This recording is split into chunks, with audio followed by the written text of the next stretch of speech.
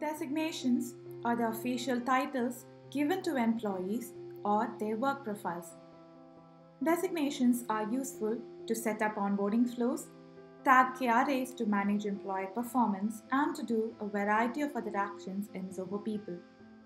To create a designation in your Zoho People account, from your home page, go to Settings, Organization, Designations.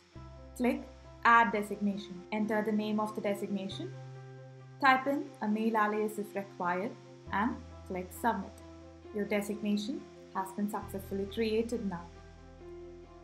The number here denotes the employees who are tagged and part of the particular designation.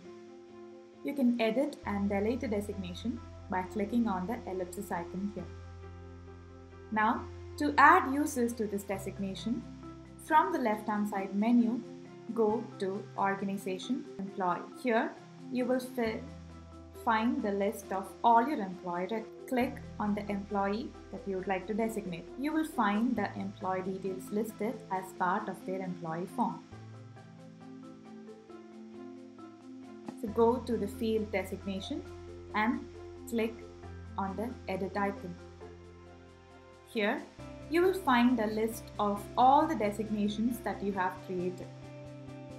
Pick the designation that you would like to add here and check on the tick icon.